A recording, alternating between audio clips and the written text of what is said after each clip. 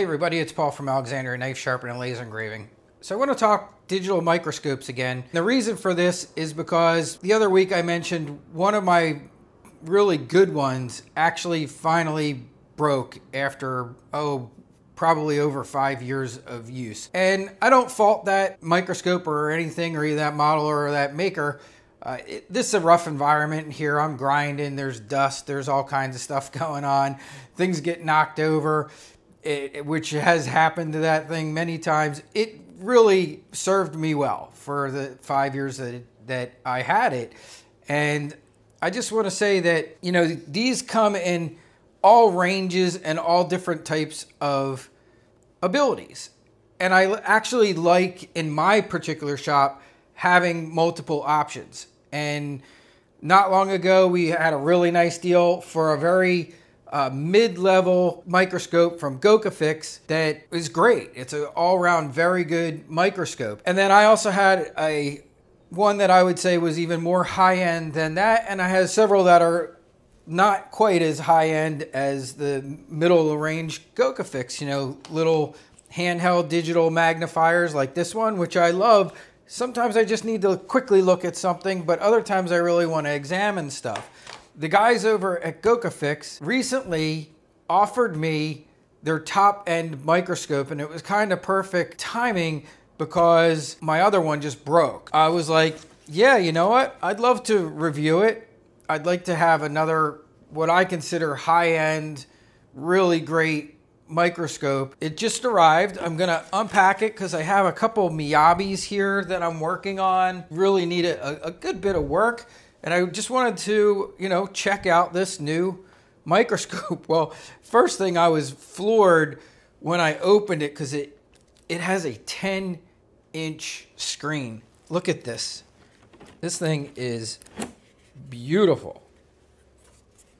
Now we are talking serious digital microscope here. The microscopes are all very, very similar in the design, even the stands and everything else. What's really different is its ability to run and how well the picture is and how well everything, you can see it, and the LEDs, and is everything working well. So I'm going to get this set up, get to using it so I can share that with you. The other thing that's really great about this is they have offered, again, I don't know if you remember, but they gave us an incredible discount on the other microscope that they had.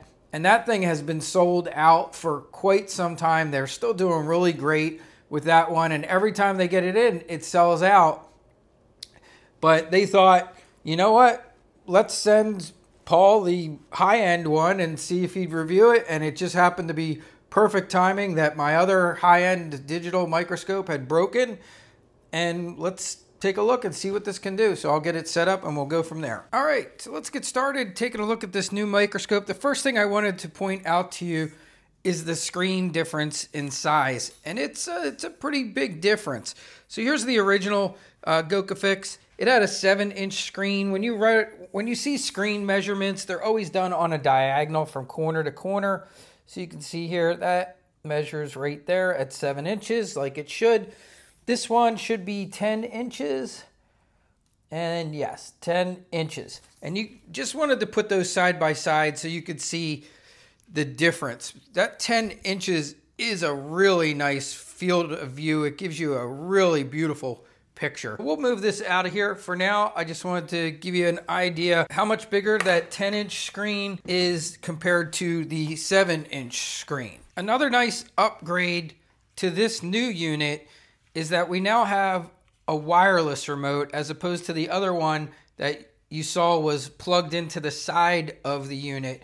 We now have a fully wireless remote, which is really nice if you want to take pictures or video of things.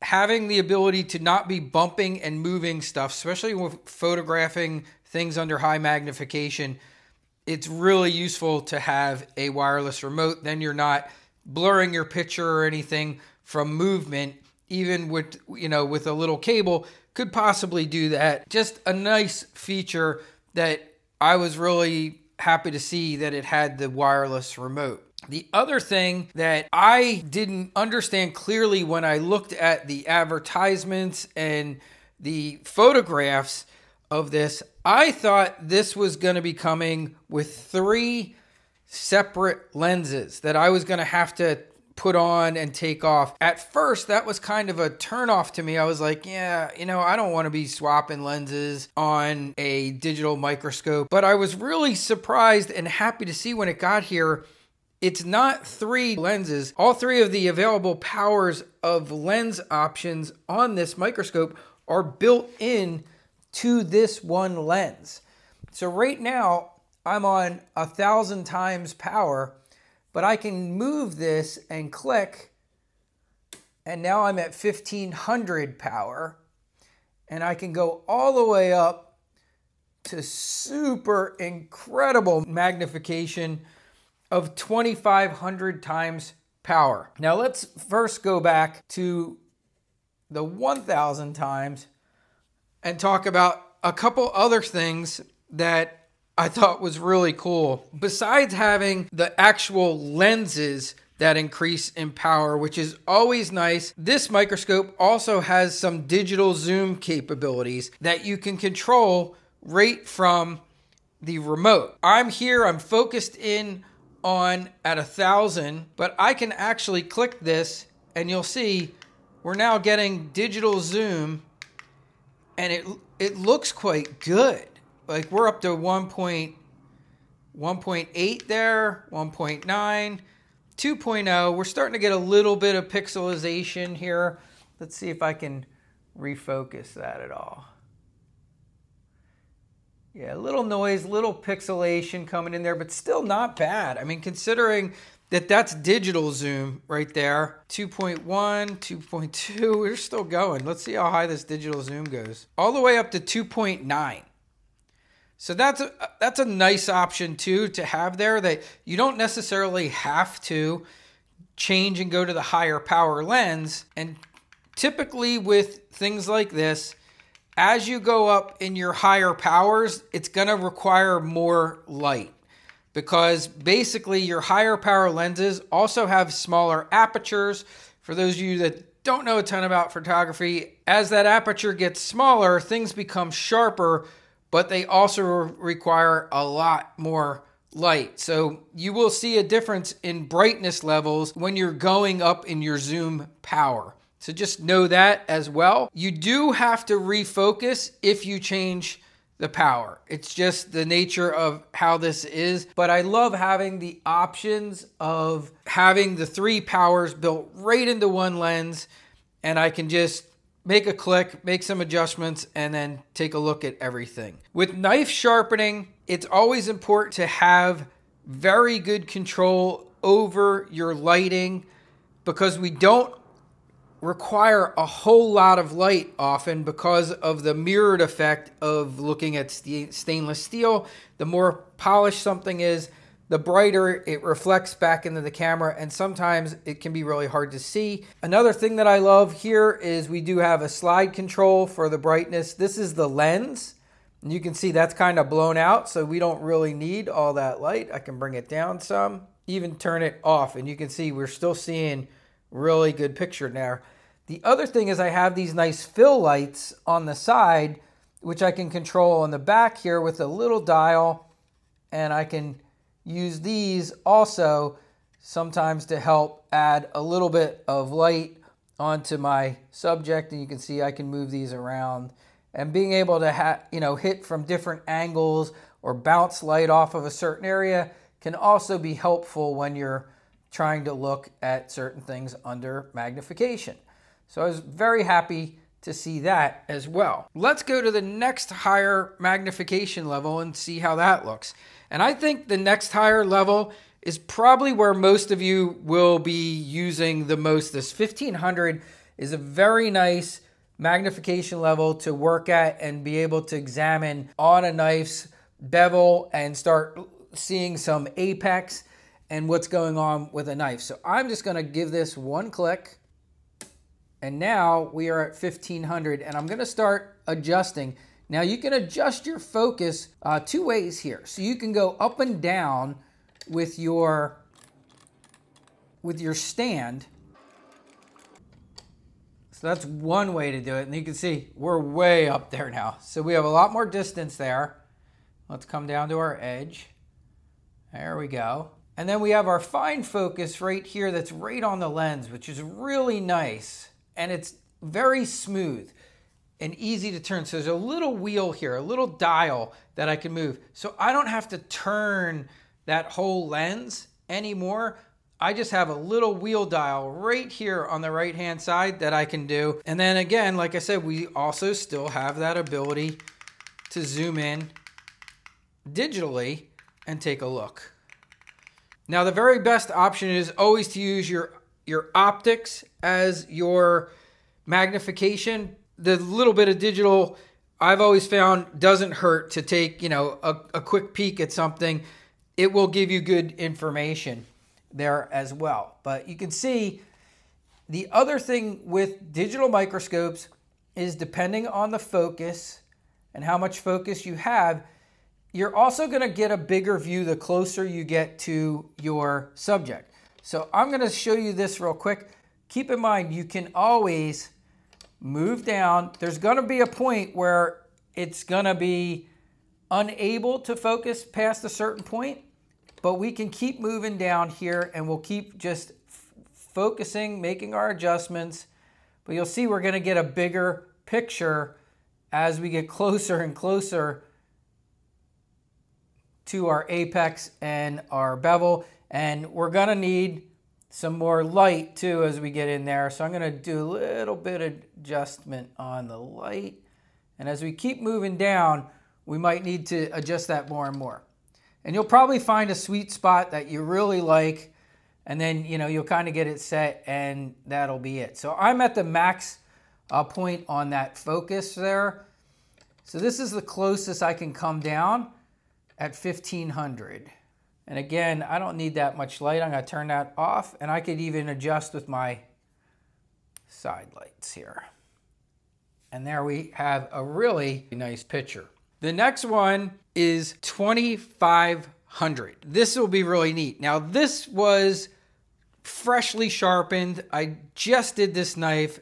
You can see it's got a beautiful, perfect apex. We're not seeing anything, but as knives get used, become dull, and then we have to clean them up, and then we hone them a bit and everything. Under extreme magnification, keep in mind the apex is really more of a mountain range. It's not this perfect straight line. Under extreme magnification, it is a jagged thing that kind of looks like a mountain range. We're going to go all the way up now to 2500. I want to show you what that looks like. You have to get even closer with the 2500 zoom level. We're probably going to need, like I said before, a good bit more light. As you increase that magnification, as I said before, you also have to increase your light. Okay, and we're starting to see things come into focus here. But I'm going to bring up my light here. And I'm going to work on my focus here. Now I'm backing my focus out a bit so I can maybe raise up a little bit higher.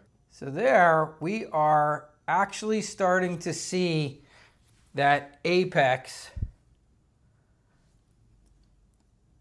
And since this was freshly sharpened, this was, just done, just honed, you're not seeing quite the mountain peak that you start to see of what happens with an apex over time. But I'm going to show you on another knife. All right, so I'm going to switch these knives out. A Miyabi Black, my same chef. This is Chef Taylor. I've mentioned Chef Taylor before. He's my TV chef. He's been on Beat Bobby Flay. He's been on Chopped. He's got a really cool job. He works for a tech billionaire, and he is a private chef. Very, very cool job. I'm always telling people how the burr of a knife is like a mountain range, and you can literally see it here. Like, look at we are looking at that little mountain range, and then you can see the former grind down here of this Miyabi. So there we are starting to look right at the apex of a used knife. And we even got good color. We can really see an amazing shot at 2500. Now, I have never had a digital microscope that could go that close to where it's literally, truly seeing that apex. Now, the hardest thing, like I said, is you can see how every little bit of movement here affects that. Look at that. Look at that little piece hanging off of there that you couldn't even see under normal, even like regular normal magnification, but look at that. And this is that mountain range that I've talked about many times, how the apex of your knife is not straight under extreme magnification. Look there, there's another piece. Look at that little curly Q hanging off of there. That is just, that's amazing. Look, there's pieces the whole length. Is that not, that's just super impressive. So I wanted to show you a few stills and some video. So here is the same Miyabi Black before sharpening. You can see the jaggedy edge on that apex there. Not real clean looking. And then what we're going to come up to here is, here's a little video I took after I sharpened it. See how much straighter the apex is up top? And those little white dots are actually from my paper cut test. That is little tiny shards of paper that are microscopically stuck to the blade that you're seeing there. And like I said, at that 2500, that any bit of movement, it's really hard to do video at 2500. It's probably best to do like still pictures, but that's what you're seeing there. But do you see how much nice and straighter we have? That nice horizontal line. We don't have all that mountain peaking so much there. And it is just blows my mind that it's able to pick up those little microscopic pieces of paper on that blade. Okay, so here's some still images, and this is at 1500. I want you to take note to that very top little reflection going all the way across that apex. That is the burr before being stropped. And now the next picture you're going to see is after I stropped it. And now do you see how clean that is and how that little reflection is gone? And this is just to kind of show you how this can really help your sharpening, because that's something you're not going to see with the naked eye. And here's one last one. You can see we have sections that are clean, but then there's a little bit of section where there's still a tiny little bit of burr. And sometimes you'll feel that parts of the knife cutting really well and other parts not quite cutting as well. And it's sometimes because there's a little burr left behind that still needs to come off. In the description of this video, I'll leave the coupon code and any links you need if you're interested in the 10-inch Gochifix microscope.